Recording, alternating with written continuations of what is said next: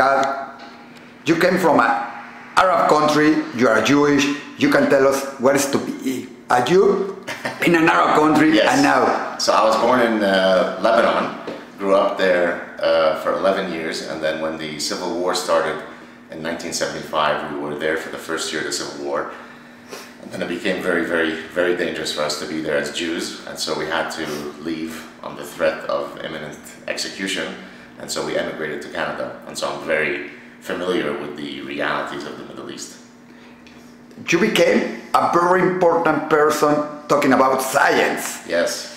But what does has to do science with Israel and the Arab conflict? So I've got two different passions. Of course, I've got my scientific passion. I apply biology and studying consumer behavior, but I'm also a strong supporter of freedom of speech. As somebody who came from the Middle East, where these freedoms are not natural, and then to move to Canada, to move to the West, where these freedoms until very recently were guaranteed, I feel very strongly about the need to speak out to try to protect that very fundamental freedom.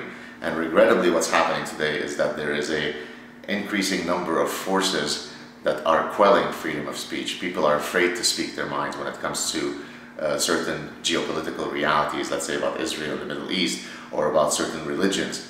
And I think that's very dangerous. But when you said about freedom of speech, we know that in the United States, in Mexico, in many countries, we have freedom of speech. So why we don't speak freely about religion, about some religions like the Judaism, about Muslims? Right. Why do we don't speak freely about them? Because even though legally speaking, we're supposed to have freedom of speech, there are now forces, for example, in the universities, where it is not politically correct to speak your mind. It's okay to criticize Israel, that means you're progressive, but you should never criticize Islam, that makes you hateful, racist. And so this type of viewpoint is becoming spread in intellectual circles, and so people are afraid to speak their mind. So even though legally speaking, you still have freedom of speech, pragmatically, people self-censor. They're afraid that if they speak their mind, other people won't like them, their careers will be affected, and so frankly, we don't really have freedom of speech. But we have freedom of speech when it's time to criticize Israel. Yes. Everybody criticizes it like, is it? They do the bad. Also Jews, we criticize, we said it's correct to criticize Israel, it's correct to criticize the politics of Israel. Yes. You know, criticizing Israel in some cases is very justified, right? I mean, it's normal that any government makes mistakes, and it's perfectly fine to criticize Israel. The problem is that many people now criticize Israel as a hidden way to actually be anti-Semitic, right? So it's not politically correct today to openly hate Jews in the West. But if you hate Israel, that's a way where you could still exercise your anti-Semitism under political correctness. And so it's a real problem. But also, we like Jews, we every time feel that if they criticize Israel, they are criticizing us.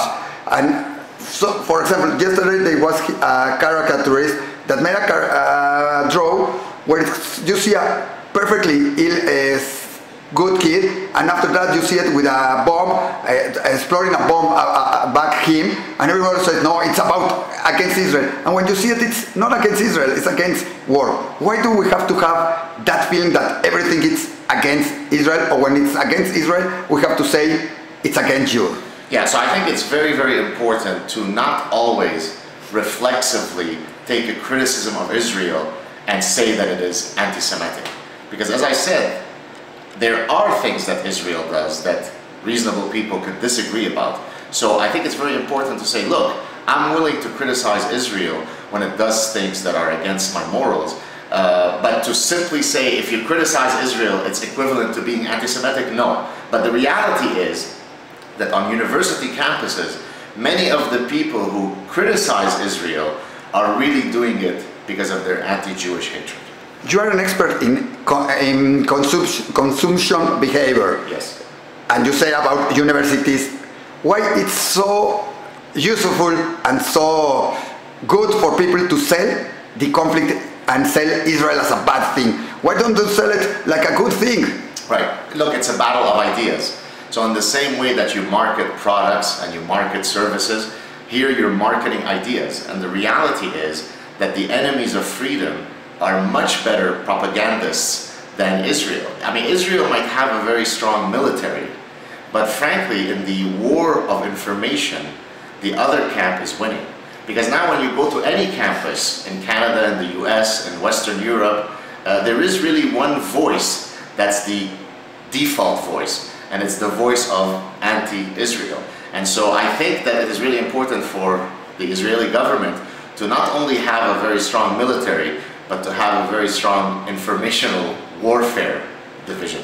But when you are going to sell me a car, and you sell me a big car, a huge car, a marvelous car, or you are going to sell me a bad car that it's 20 years old, it doesn't work, I prefer to buy the new one. Yes. I prefer the good things. Why people prefer the bad guys like the Arabs, the ISIS? They believe that it's correct, the Palestinians. And when you say about Israel discovered that, Israel discovered the other thing, Israel made this contribution to the world, yes.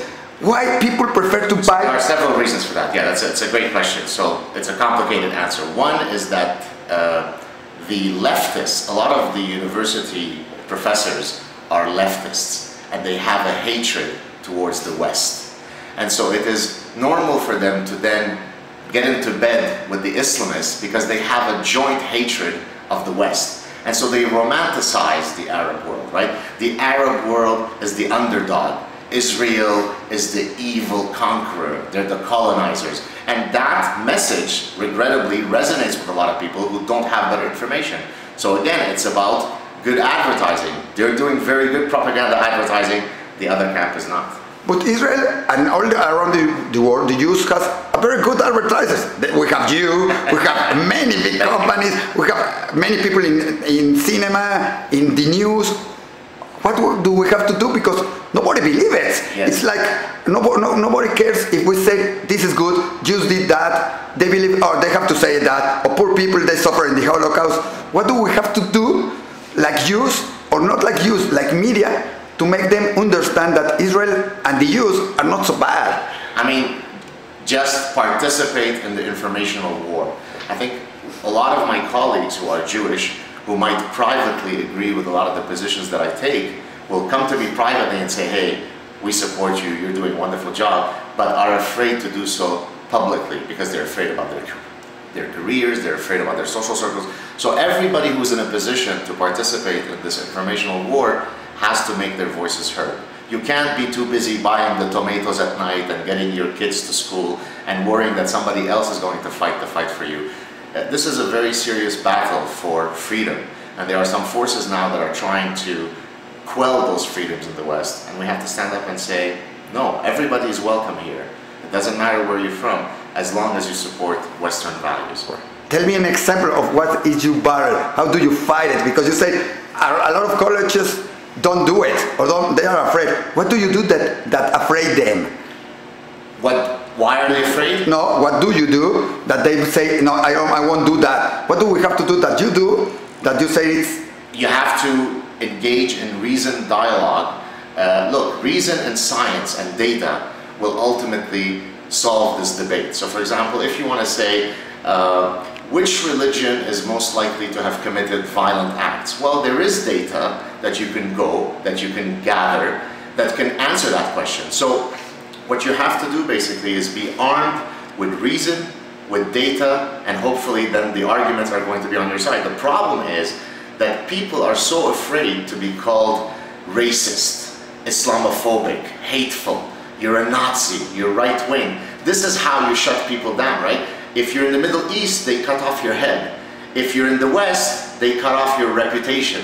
And so people are afraid. They don't want to lose their careers. They don't want their friends to hate them. And so they'd rather be quiet and have somebody else speak from them. And that's bad. Everybody has to speak. But in many countries, Jews prefer to be, I'm not going to say underground. Yes. They like to be, don't be seen. Yes. They want to be like, we are here, but we're not going to defend Israel, or we are not going to defend, we're going to do it passive. Is that correct, or we have to be active? This, by the way, in the context of the Middle East, this is called dhimmi psychology. A dhimmi in Arabic is somebody in the Quran. it says that people of the book, meaning Christians and Muslims, meaning Christians and Jews, could live under Islamic rule as long as they live as second-class citizens, actually third-class citizens. They have to pay a jizya, a tax, so that they can be protected, but they live as dhimmis. And therefore, the psychology of the Jew in many cases is, as you said, be quiet, don't make too much noise, and hopefully people won't come looking for you. But the reality is, this is a war of ideas, so we can't be quiet. Everybody has to speak up, with respect, without hatred, with reason, but everybody has to contribute to the debate. If you have to make a slogan to sell Israel or to sell the Jewish, what will it be? Well, you just look at the Middle East and you look at which country in the Middle East supports religious minorities. Christians, Muslims, atheists. Which country has the best rights for women in the Middle East? Which country supports gays? Which country has the most laws that are in line with Western values? Those are very easy questions to answer. So this is how you support Israel, by speaking truthfully. Now that doesn't mean that there aren't things that Israel does, as I said, wrongly. But if you look in the Middle East, its neighbors are a lot worse than Israel. So that's how you sell Israel. But people don't care about it. When you say about all of that, they answer you, yes, but they are occupying the territories. They are killing the Arabs. They are killing Palestine. That is not true. Not the correct truth. Of course not. So, but they buy that. You are the expert. How to change that? How to make them understand that that's the truth. We give this. We are the only democracy, and nobody. It's like, yes, we're the only democracy, and they say, yes, but you kill this. You kill the other. You fight. You are. It's very hard to do that. So the best way to answer the specific point about your occupying land is, any land that you can think of today, anywhere on earth, was at one point occupied by somebody else. Okay, I live in Quebec. Quebec used to be, well, the native Canadians were Algonquin and Iroquois. Well, today they're no longer around, right? Now, if we're going to give back the land to the Palestinians, then we should also make sure to give back Quebec to the native Indians. We should give back areas of Southern California to Mexico, and we should go to every country around the world and redress past historical grievances. That's not how history works. There are injustices that happen. We used to live in Lebanon. We were kicked out of Lebanon. And now we've made a new life elsewhere. That doesn't mean that there aren't injustices in life, but you can't keep singing that song for generations, because history is organic. It changes. It's time to accept the fact that Palestinians and Israelis and Jews are going to be in this land. Let's move on. But you are saying that we have to forget about occupied countries, the occupied territories that are for all people administrated, and say it's part of this country, it's part of that, and forget about occupied, because in the history they will become some part. Right. So you're saying that have a one-state solution, or you're saying that go ahead? I don't know. Which one do you think is the best solution? 1, 2, 3. Somebody said 8 countries there. I don't know. I mean, ideally, it would be very nice to have a two-state solution. I think the problem is that, and maybe some people will disagree with me, I think the conflict in Israel is actually not one of land. The real conflict is a religious conflict. Both the existence of Israel is based on religious narrative in Judaism, and then the fact that the other camp doesn't accept that Jews live on that land is also part of a religious narrative from Islam. And so as long as you're going to have Abrahamic religions that are very intolerant of one another, I don't think there will be peace in the Middle East. Curious what you say, because we just heard from somebody else that it's a territory conflict, and somebody else told us that it's not even a religious conflict. It's an existentialist conflict, that they don't want that Jewish will exist. Well, is that correct? Well, so, that's a religious argument, right? I mean, the idea that a country that was dominated by Islam at one point should ever revert to someone else is not allowed by Allah.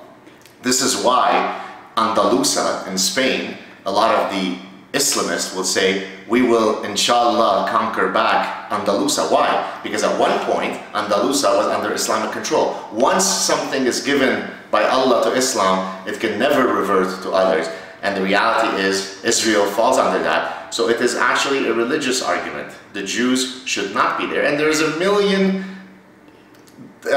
clips that you could find on YouTube where imams are saying this very openly in Arabic. It doesn't take much. You can take 5 minutes and you'll see that. So I mean, yes, on the surface it's about territory, but the underlying causes are related to religion. And how to change that? That's the last question. What do you do to change that? Because when we spoke about territory, when we speak about Israel, you say it's easy. Just say what is the big things. But when you're speaking about a conflict like this, how to change that in the whole world? Well, I think the solution is not going to be one that's ever going to be implemented, and I think it's basically for us to believe in a common humanity and let go of all of these religious divisions. Humans have an uncanny ability to divide themselves, right? Even within the Hasidic Jews, you can be this type of Hasidic and you never marry this type of Hasidic, right? If you're a Muslim, you could be a Shia, you could be a Sunni. If you're Christian, there's a million denominations. So people have an uncanny ability to always view the world as us versus them. Get rid of that, recognize that we are all common humans, and hopefully that will solve the problem. That sounded like a John Lennon. No, like a Miss Universe contest answer. What do you think? What's your best? But that's really, that's why I think I'm pessimistic, because I don't think it's ever going to be solved, because as long as you're going to have people who are driven by their religious convictions, which is always going to be present in the Middle East, right? The Middle East is founded on tribal religious beliefs. If you're going to have that, you're always going to have problems. We're thinking about ideas. Just to finish, what's your idea? What we can do? Support that and say it's alright. It's not going to happen anything. That we have to live with that, or we can't change it. What's your idea for Jews, for Israel, and for all the world? Look, I think that from a Jewish perspective, I'm very Jewish in terms of my identity, but I'm not very religious, right? So in other words, I think that you could still hold on to your religious heritage, but reject some of the religious narratives that were passed down from several thousand years ago. I'm a man of science, so I can't really believe in all of the religious narratives. So I introduce myself to people as an atheist Jew. How could you be an atheist and a Jew? Well, because Judaism has many elements. There's culture, there's a shared history, there's a shared genes. So there are many elements to being Jewish beyond what's written in the Mosaic books. And so I think what we need to be is secularists. We need to disassociate governments from religion, and hopefully that will create better peace in the world. We have a lot to talk about it. You give me another thing to talk about religious, secular, but we will do it another time. Thank you very much. And it was very interesting. Thank you. Cheers.